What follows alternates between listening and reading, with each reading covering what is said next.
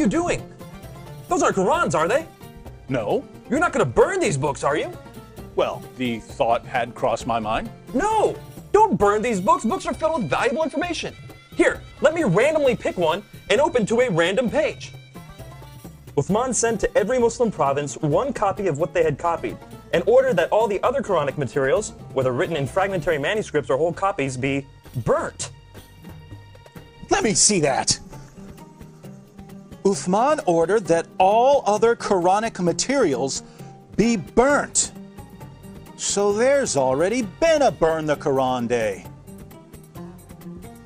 But why, Nabeel? I don't know, David. Perhaps one of these other books that are filled with valuable information can help.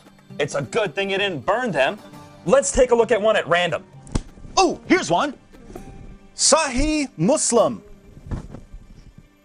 Abu Musa al-Ash'ari sent for the reciters of Basra. They came to him and they were 300 in number. They recited the Quran and he said, "You are the best among the inhabitants of Basra, for you are the reciters among them. So continue to recite it. But bear in mind that your reciting for a long time may not harden your hearts, as were hardened the hearts of those before you." Good.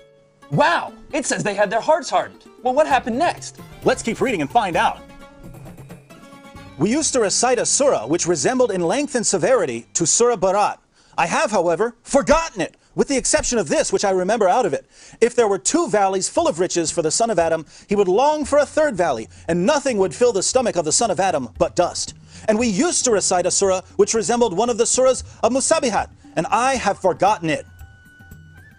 So this is saying that 2 chapters of the Quran are missing because Muslims forgot them. Let me see that. You're right. This is saying that 2 entire chapters are missing because Muslims forgot them. Hey Nabeel, look at this. Ubay was the best of us in the recitation of the Quran, yet we leave some of what he recites. Ubay says, "I have taken it from the mouth of Allah's messenger and will not leave it for anything whatever." Wasn't Ubay the best reciter of the Quran? Yes! And wasn't he one of the best 4 teachers of the Quran? Yes! But he says stuff in his Quran that is not in this Quran. Let me pick a random verse from this Quran and read it. Surah 33, verse 6. The Prophet is closer to the believers than their own selves, and his wives are their mothers. Oh look, here's a footnote. In some qira'as, like that of Ubay ibn Ka'b, occur also the words, "and he is a father of them." So Ubay, one of Muhammad's top teachers of the Quran, had words in his Quran that aren't in this Quran.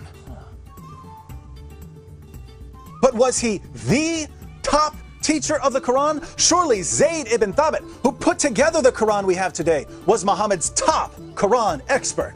Well, actually, Ibn Masud was the first name that Muhammad mentioned when it came to learning the Quran. You know, surely one of these books would have something about him. Oh, look, here it is. I heard the Prophet saying, "Learn the Quran from 4, Abdullah ibn Masud, Salim, Mu'ad, and Ubay bin Ka'b." I wonder what Muhammad's top teacher of the Quran has to say about it. Let me pick up another one of these books at random. Here's one. The people have been guilty of deceit in the reading of the Quran. I like it better to read according to the recitation of him whom I love, more than that of Zayd ibn Thabit. Wow, according to that book you're holding, Muhammad's top teacher of the Quran is saying reading today's Quran is like being guilty of deceit. I wonder if any of these other books have something to say about it. Here, let me look at this one. Oh, there it is. O you Muslim people, avoid copying the Mus'haf in recitation of Zayd bin Thabit. By Allah, when I accepted Islam, he was but in the loins of a disbelieving man. And it was regarding this that Abdullah bin Masud said, "O people of Al-Iraq, keep the Masahif that are with you and conceal them." So Muhammad's top teacher of the Quran says that today's version is deceptive and that we should avoid copying and reading it. But now I'm confused, Nabeel. Muslims have always told me that the Quran has been perfectly preserved right down to the letter and that the evidence proves this. That's what I was always taught. I'm sure one of these books will tell us that the Quran was perfectly preserved. How about that one? Let's see. It was narrated that Aisha said, "The verse of stoning and of breastfeeding an adult 10 times was revealed, and the paper was with me under my pillow. When the messenger of Allah died, we were preoccupied with his death, and a tame sheep came in and ate it?" The verse of stoning and the verse of breastfeeding? David, are these verses in the Quran? No! Then why not? Because a sheep ate them! David, we should read all these books and get to the bottom of this.